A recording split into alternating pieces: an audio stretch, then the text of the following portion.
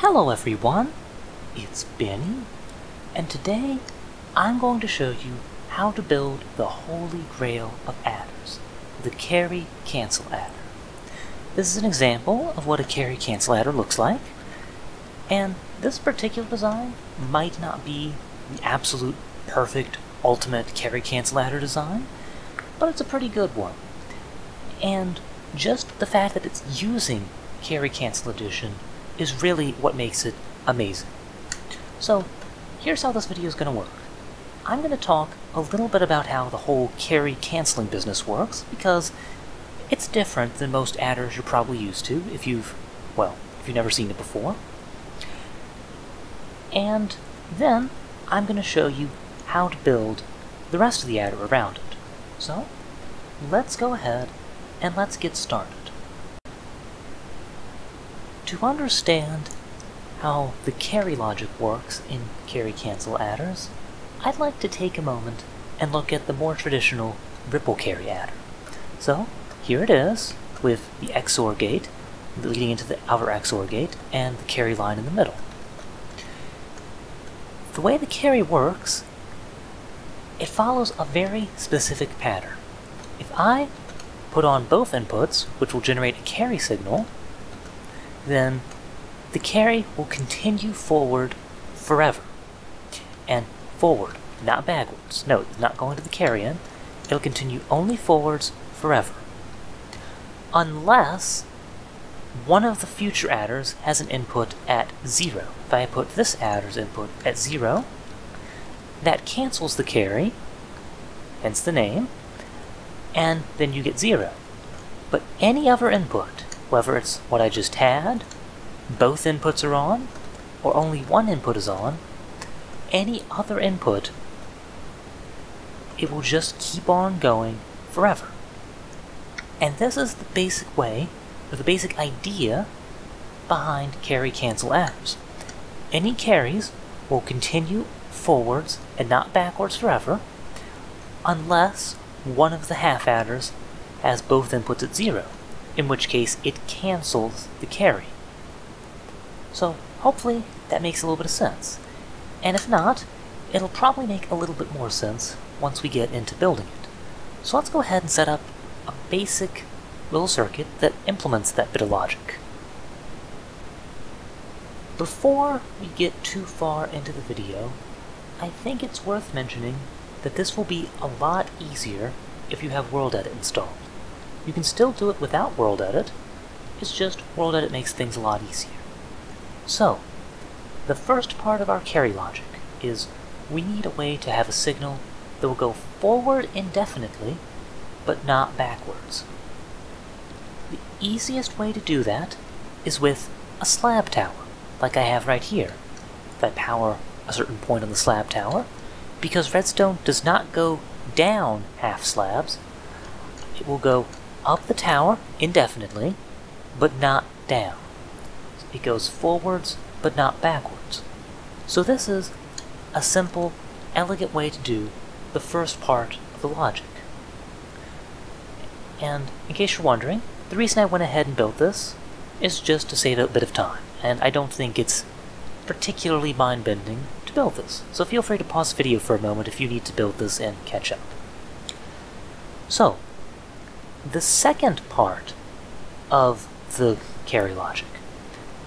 If we have a cancel signal, we need to somehow say this signal doesn't go forward anymore. And in a slab tower like this, there's no easy way to say cut the signal like this, like you might do in instant carry. So we're going to do this a little bit differently. We're going to do this with comparators. What we're going to do is we're going to have a comparator in subtract mode.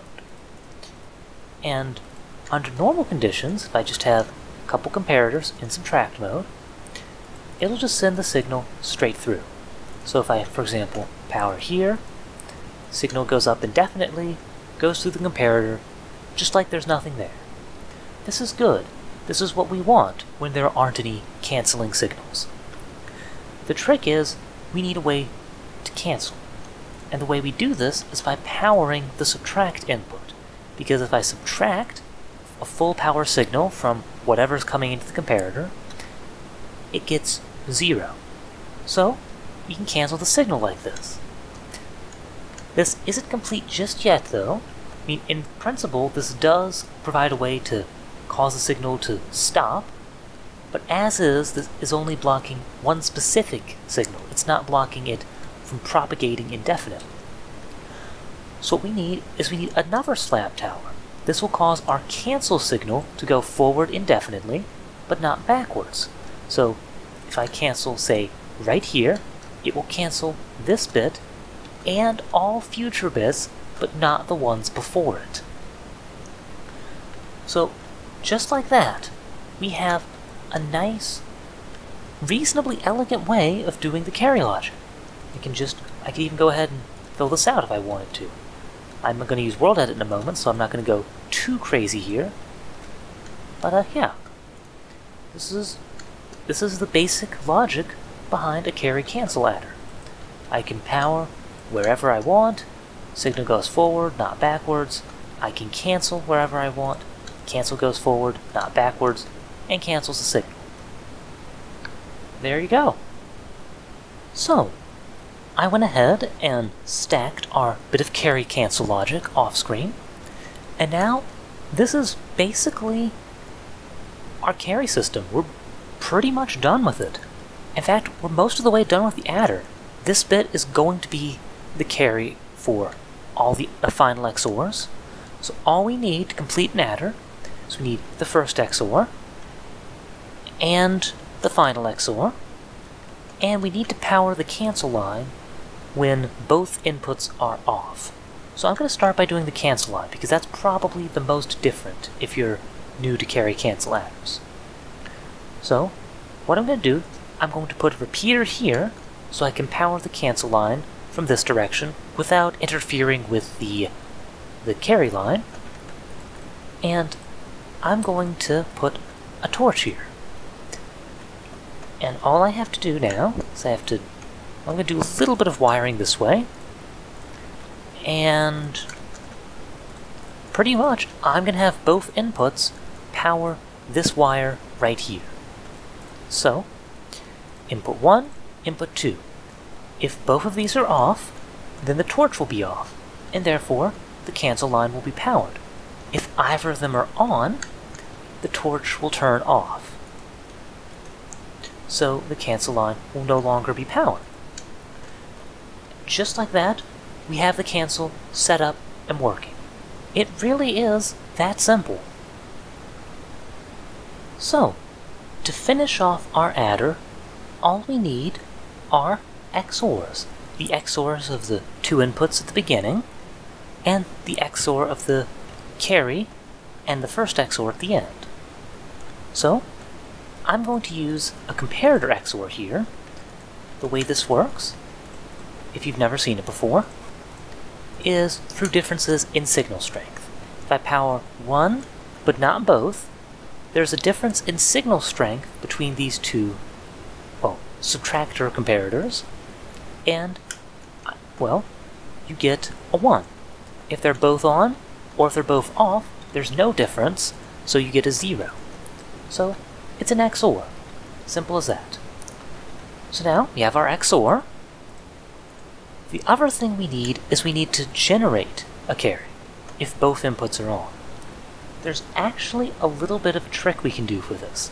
So I'm going to use our XOR as our generator. Normally, you wouldn't do this, but in this case, we can use this as an AND, and I'll show you why in a moment. So first off, I'm going to change this block to a half slab for stacking purposes. And I'm going to go up 1, and I'm going to power it, just like this. So, now, this actually will function as an AND. So let's pretend this 0 input doesn't exist for a moment. If one input is on, it's off. If the other input is on, it's off. If both inputs are on, it's on. The only time this doesn't act like an AND is when both inputs are off. Here's the thing. If both inputs are off, the cancel is on. so this will still be 0. That's why we can use the XOR as the input here. So it's a nice little trick you can do. Only really works with carry cancel adders, but yeah, very cool. So now we have our first half adder. We just need to basically XOR this XOR output right here with the carry, and that is our final added result. So to do this, I'm going to do a little bit of creative busing. I'm going to move the XOR up 1 here, then send it through a repeater here, through a block, and right here. This way, the XOR much closer to the carry, much closer to XOR with. Another thing you have to be careful of here, all our carry logic is going into this bit right here. That means we do not want to XOR with this carry. We want to XOR with the carry of the previous bit. So what I'm going to do is I'm going to do a little bit more interesting busing. I'm going to bus it down a bit. So now they're on the same level. And if this XOR is on and the carry is off, then I want an output. I mean, that's one of the valid states of XOR. So I'm going to bus this up here so that I can go by without interfering with anything.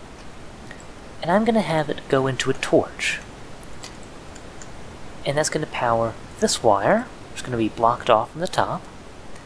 There's going to be another torch right here. This implements that very logic.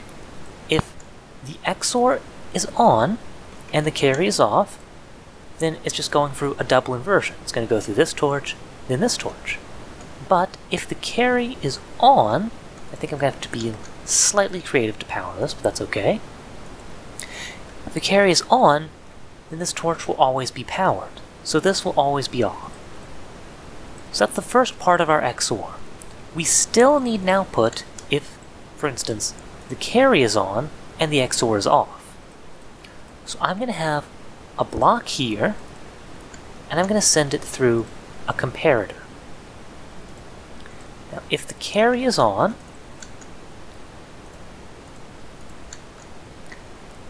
then this is on. But if the XOR is on, I need a way to make this 0. Well, we already did that same sort of logic over here in the cancel wire. So I'm going to set at a subtract, and I'm going to power full power right here. So this will be, so if the carry is on and the XOR is on, then this is 0. If the carry is on and XOR is off, it's 1. So all we have to do is OR these two inputs together, and what do you know? We have an XOR gate and the final output of, well, of our adder. Just like that. And that's how you build one bit of a carry cancel adder. So I'm going to go ahead and stack this. I'm going to do a little bit of testing off screen because I'm pretty confident there's going to be a few odd bits and bytes that are going to make stacking this a little weird. So, one moment. Okay, as predicted, World Edit was a little bit tricky. So, here's what you have to do to stack this. Go right here. This block's right on par, or it's on the same vertical level as all the blocks at the top. I'm going to set this to position 1. Now I'm going to go over here to this block. It's one block under this wire, C. And I'm going to go set this as position 2. Now, I'm going to go 2 blocks down here. And I'm going to copy here. So I'm going to copy. Now I can go down 2 blocks and paste -A. That way, air blocks won't overwrite anything. So cool. If all went according to plan, I should be able to put in one number. There, it's 1. And another. It adds and carries. I can add another. And it should power the carry out up there. If I take 1 away, it should go 3. Carry out is off. So cool, this is working. At this point, we can just stack this as many times as we need. It's going to go down 2, paste, 3, 4, 5, 6, 7, 8. And that's actually kind of cool because the final bit is right on level with the ground, so the lamp's in the ground, and you know, I kind of like that aesthetic.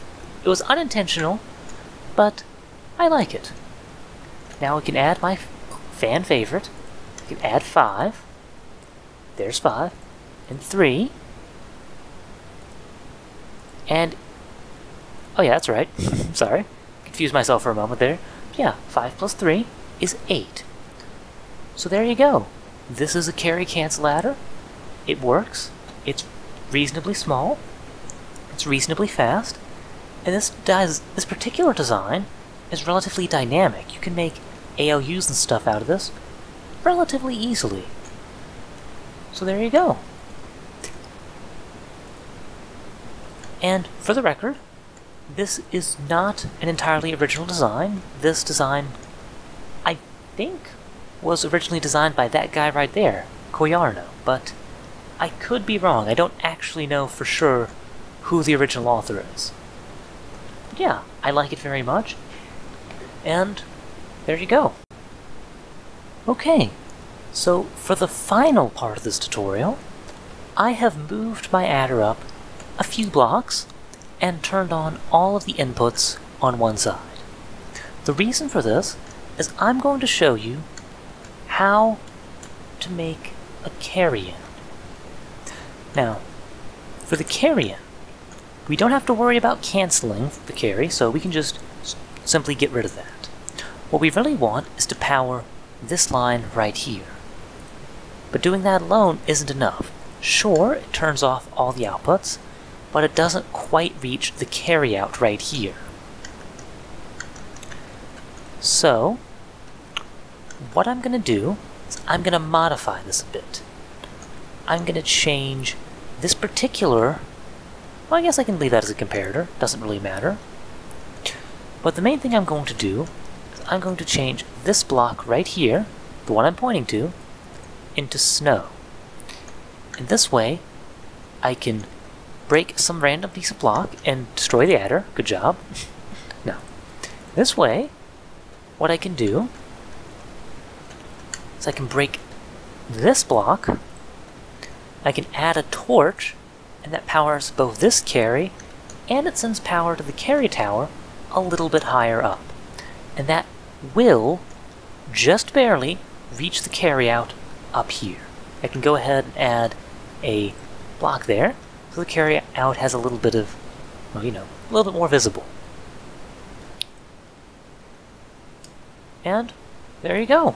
That is the basic way of adding a carryout. The only thing is this is inverted carryout, so you might want to make a note of that.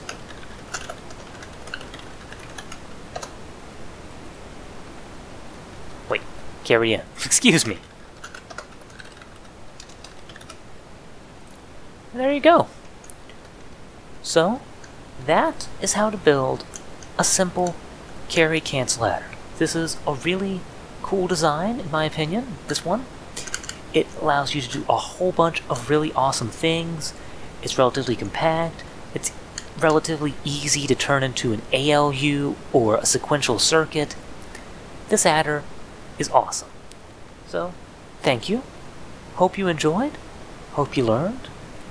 And maybe next time, you just might find out how you can do some more interesting things with this. Start really seeing the true power of carry cancel adders. Thank you. Hope you enjoyed. Hope you learned. And I'll see you next time.